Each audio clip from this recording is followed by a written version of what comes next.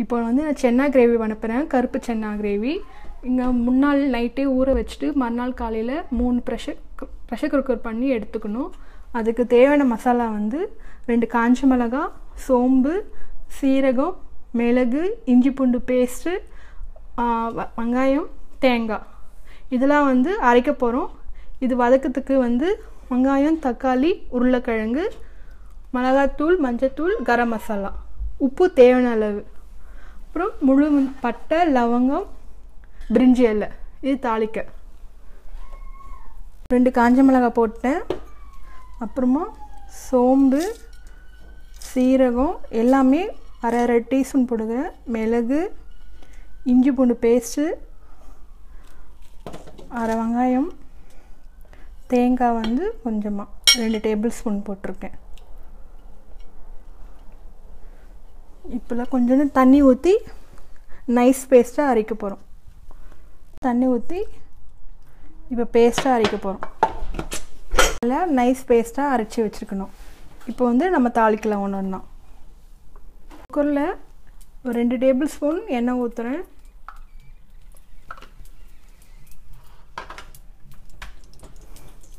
எண்ணெய் காஞ்சோடனே லவங்கம், பட்டை, பிரிஞ்சி இலை இது 3மே நான் போடுறேன்.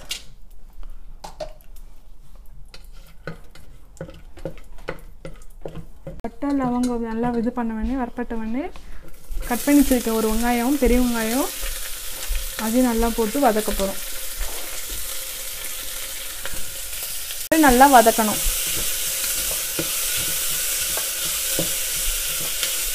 பாதி வதங்கின வேணே தக்காளி ஒரு தக்காளி கட் பண்ணி வச்சுருக்கேன் அதையும் போடுறேன். அப்புறம் உருளைக்கிழங்கும் போடுறேன். நான் 3 உருளைக்கிழங்கு சின்ன உருளைக்கிழங்கு வச்சுருக்கேன் அதையும் கட் பண்ணி போட்டேன். இதெல்லாம் சேர்த்து நல்லா வதக்கணும். நல்லா வதங்கினவொடனே இப்போ தேவையான மசாலாலாம் போட போகிறோம். ஃபஸ்ட்டு கரம் மசாலா அரை டேபிள் ஸ்பூன் போடுறேன்.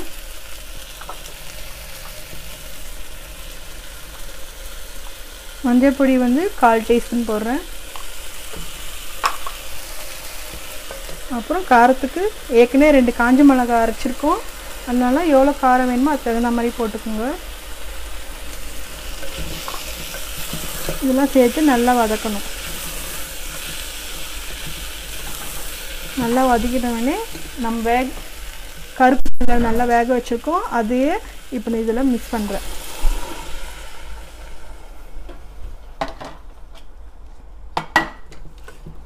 நல்லா போட்டு மிக்ஸ் பண்ணுவேன். இதோட தண்ணி இருக்குது அதையும் இப்போ நான் இதில் போடுறேன்.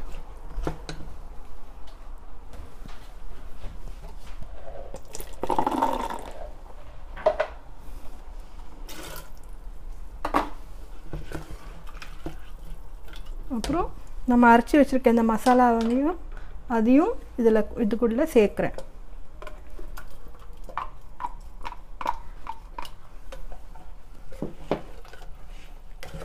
இது ஆப்பத்துக்கு, தோசைக்கு, இட்லிக்கெலாம் நல்லாயிருக்கும் இந்த கிரேவி.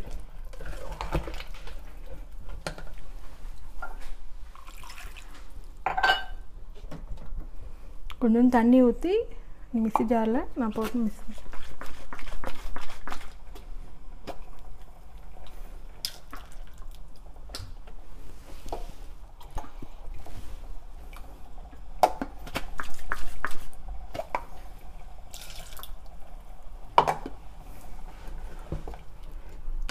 இப்போது தேவையான அளவு உப்பு போடுறேன்.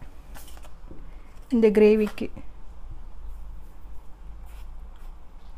நான் 1/2 டேபிள் ஸ்பூன் போடுறேன்.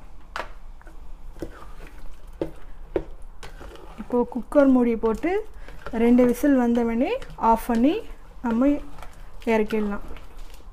உங்களுக்கு சுவையான கடலை சன்னா கிரேவி ரெடி ஆகிடும். கருப்பு கடலை.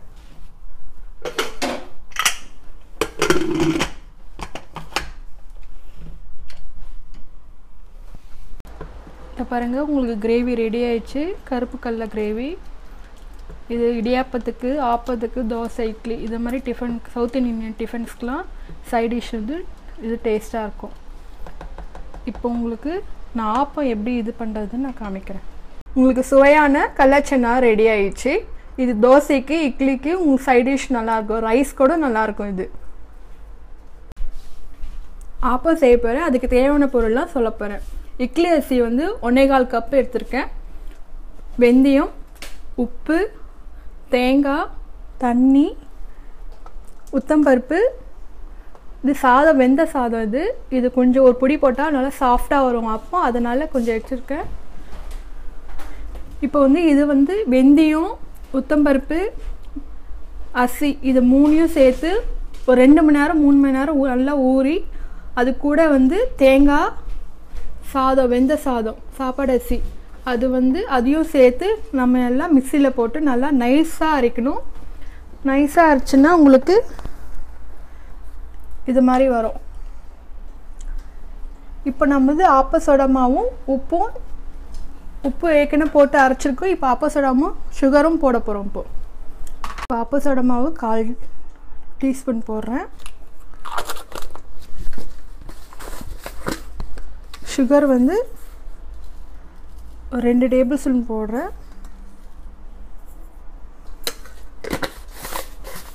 நீங்கள் தேங்காய் வந்து திருவியும் போடலாம், இல்லைனா இது கூட மாவுலேயே போட்டு அரைச்சிடலாம். 2 விதமாகவும் செய்யலாம்.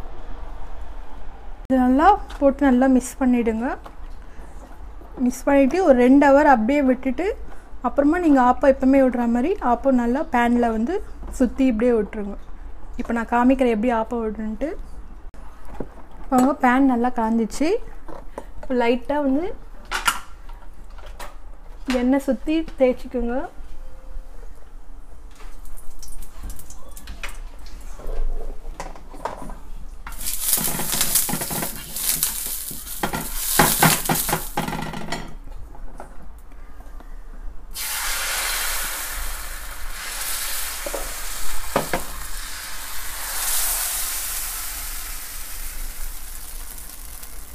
உங்களுக்கு திக்காக இருந்துச்சுன்னா கொஞ்சம் தண்ணி ஊற்றிக்கோங்க, நல்லா ஸ்ப்ரெட் ஆகும் அப்படியே. இப்போ லிட்டு போட்டு மூடி வைக்க போகிறோம்.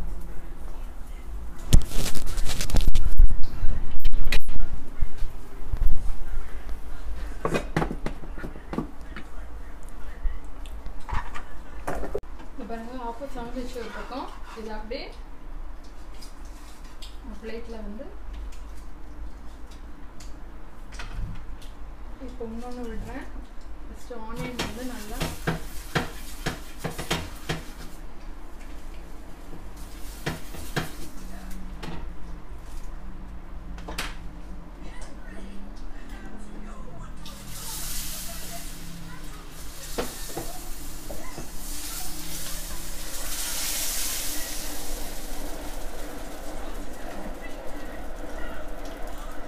சுவையான ஆப்பம் ரெடி ஆயிடுச்சு. இதிலே வந்து சக்கரை மேலே தூவி நெய் மேலே இது பண்ணிட்டு ஸ்ப்ரெட் பண்ணிவிட்டு நீங்கள் அது மாதிரியே சொல்லலாம். கிட்ஸுக்கெலாம் அது ரொம்ப விரும்பி சாப்பிடுவாங்க. அப்படியும் செய்யலாம்.